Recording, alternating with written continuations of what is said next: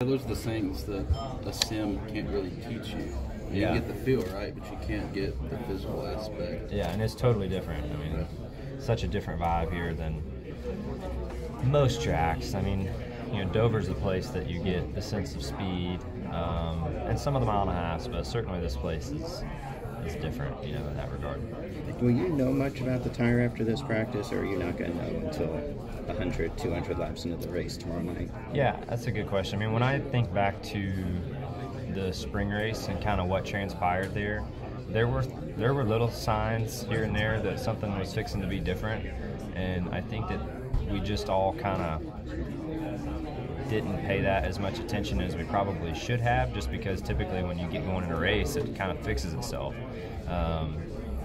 So whatever happened here in the spring, it's just like things kept snowballing.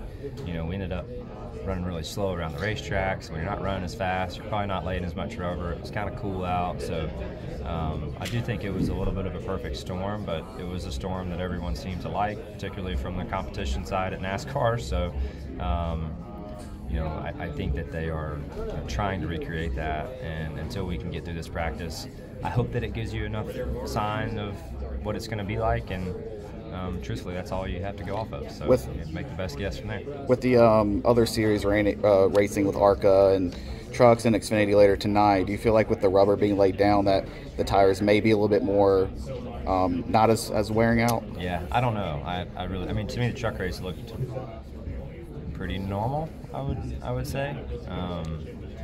So I don't think that's going to hurt anything, having some more series here to help kind of prep the track in. So, but we'll see. I really don't know. And do you feel like the teams may be more prepared? Because as the race went on in the spring, you guys kind of adjusted to how far you could go, what you could do with the car. Sure. Even if the tire wear is really good, you feel like the teams are maybe perfected it a little bit better to where it's not going to have the same shocking effect? I do think that you give the drivers and the teams in this garage an opportunity to go at something twice, even if we had the exact same circumstances that we had here in the spring. I think if you just in that race and restart another 500 lap race, it would have looked a lot different, and that's just part of being in this garage. Even if the tire situation was the same as last year, it's warmer, the Xfinity cars just lay down a bunch of rubber, would it even be possible to tell with that dynamic shift?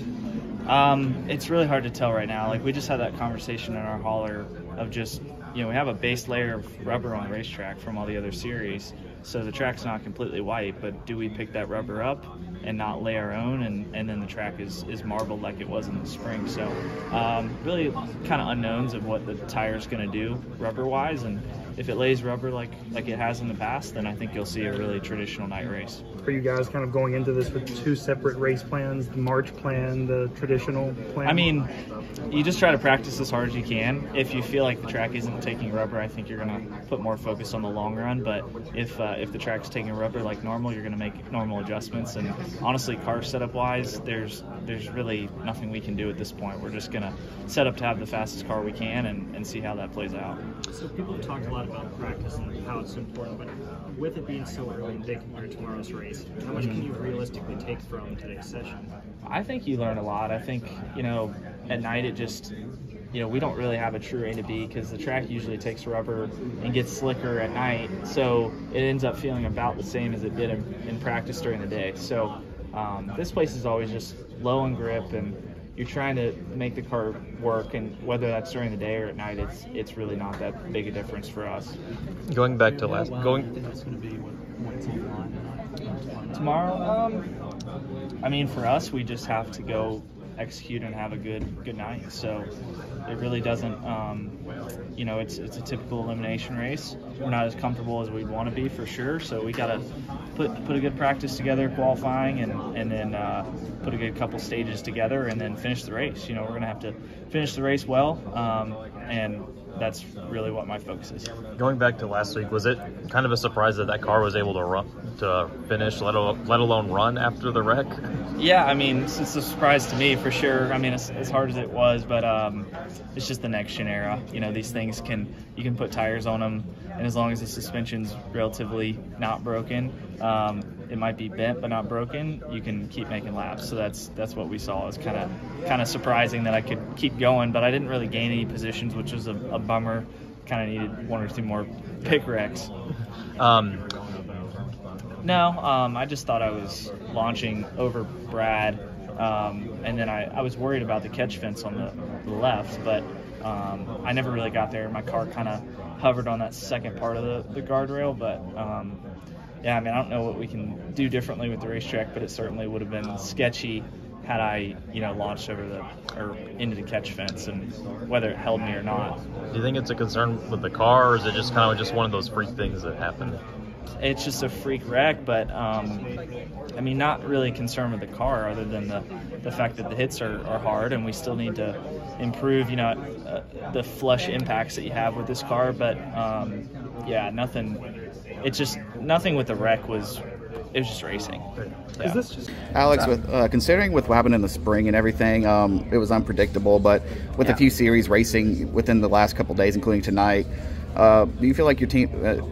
What happened back then? Do you feel like you guys have maybe perfected that if it happens again? And if so, like, do you feel like there's been more rubber put down to where it may hinder that same effect? Yeah, I mean, it's warmer, and there's more rubber on the racetrack for sure. But it'll be interesting to see what happens if we pick that up, or if it stays down and doesn't wear the tires aggressively. It's just gonna be interesting to see, right? Like, we don't really know. It sounds like at the tests throughout the summer, even though it was really hot, it still really wore the tires out. But right now there's a lot of rubber on the track to start with, so it'll be interesting to see. Given how hot and cold your summer was, would you have expected after 2 playoff races to be in this kind of position in the first round? I mean, I think we're certainly capable of it, right? We've shown that. We just need to be able to maintain it. So, yeah, I think we're in a good spot right now. Proud of the team so far, and honestly, we could be even better. We had our fair share of mistakes in Watkins Glen, so yeah, just got to keep working away at it. With how you've been, how do you feel like round 2 shapes up for your team, specifically with the tracks that are there? Yeah, really good places for us, so looking forward to it. Do we have any sense of what the tire will do after this practice, or do you have to wait until the race? I think we'll have an idea of what it's going to do after practice or during practice. But we all saw what it did during practice in the spring, and just all said, oh, it's not going to do that, because we've seen it at other tracks and it wouldn't do it in the race. So it'll be interesting to see what does happen. There's a lot of rubber on the racetrack right now, so probably our best shot to not grind the tires straight off, but we're going to find out. Hey Chase, so you had to win a race to get into the playoffs.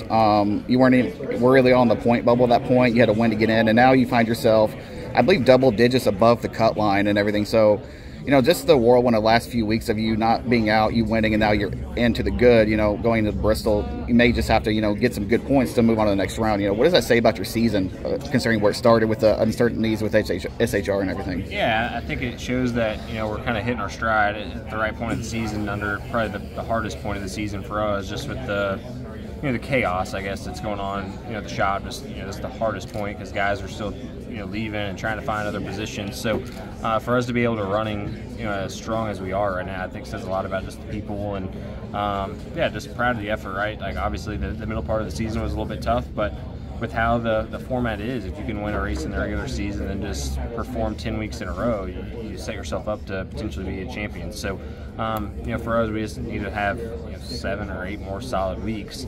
And, I feel like we've done a really good job, going from Darlington and then carrying that momentum into the playoffs. Obviously, Atlanta didn't go well, but, last week was kind of just on par with like what we did at Darlington without the win. So, yeah, really proud of everybody, and hopefully we can continue it. And Darlington has also known for a lot of tire wear, which you won that race. And so with what happened in the spring, coming in here, maybe you guys as a team's gotten better with those tires, know what you can do. But just coming from that grassroots late model background and stuff with like saving tires and stuff, you won at Darlington, how confident are you about going into tomorrow? Yeah, I mean, I feel good about it. I feel like this is a really good just track for us as a company, and even myself as a driver. But I don't really know what to expect. you know, who knows if we're going to have the tire situation or if it's going to be just like it is typically here. You know, there's probably way more rubber on the racetrack this time than there ever was last time. So yeah, honestly, I don't know what to expect. You know, I think even practice can say one thing, and then, you know, 100 laps into the race, it could look a whole another way. So yeah, I'm confident either way. You know, our stuff's been pretty good at Bristol regardless, and like I said, I feel like this is a place that just as a company we get around pretty good. So hopefully, you know, we can translate that into a solid week. What do you feel like you learned as that? I don't know if I learned anything, honestly, because the one time I went the hardest, I drove it all the way to the lead, had no tire issues, and won the stage. Yeah. And then in the last part of the race, I saved and had tire problems. So I don't know. We'll see. You get a 45-minute practice session today. Wow, I didn't know that. Is that more practice? It's one of the longest in my career, so it's awesome. I'll take that. It's true. By about 5 minutes. Yeah, it's cool. The Gibbs cars are typically really strong here. Does that give you confidence going into this final playoff? Yeah, for sure. But then we're usually great at Wakazuan, and we suck last week, so I don't know. Hopefully they're good. What kind of feel, is there a specific sort of feel that you're looking for that you know that has worked well for you here? Yeah, I mean, you have to be, I think, a little bit free to roll the center, but you can't be too free. So I think it's pretty fine balance, but if you're too free, just run the top. Usually you can make up for it. So that's the trick. That's what's fun here. You can move around. Yeah. Between Atlanta, Watkins Glen, and, you know, maybe we might have tire problems here this weekend. Mobile drivers have talked about, you know, how this is like truly the wild card, you know, wild card round. Is that something you're a fan of, or do you want things to be more orderly, so to speak? I don't really care, honestly. I'd just rather somebody make the rules and we get a race. That doesn't really bother me, but I think the previous race was wild and we ran really good, so I would like it for it to be the same. And then last week in frustration, you also talked about, you know, the difficulties of passing the car, suggested 900 horsepower. Obviously, there were the tires were the hot button topic going into it, and it didn't seem to work as well or as well as expected. What were your experiences kind of in the car? Well, I think we've all talked about it as drivers. I mean, the tire fall off definitely will be nice, but we all have the same car. We all basically have the same era, so in a way. So when the tires fall off, we all just get slower together. It's like everybody brings everybody down together. Like, I mean, some guys went a little bit faster, but I mean, there's some guys that I was in front of that were really slow, and I couldn't get by them. I caught them from a straightaway back at Watkins Glen. It's pretty far, and so it's like everybody goes slower together when the tire fall off. So to that point, would, you know, the tires maybe have worked if it was like Richmond where you had the option and at least mix it up? Nah, maybe at the end if there's late cautions and somebody saved them, but that's just kind of a lucky dog position, right? Like, I mean, it's like you've seen it in some ARCA races where the guys save tires at the end and they just blitz through the field and go in it. So I don't know. I raced Xfinity the race the day before, and I passed people all day and got to move around and pass people. So, and Cup car really, really hard too. But I think that's just the way the aero is, and not having a whole lot of power, and it just kind of all works together. Steven Stumpf of Frontstretch.com here. Come back for more great racing videos, and if you like us, don't forget to hit that subscribe button.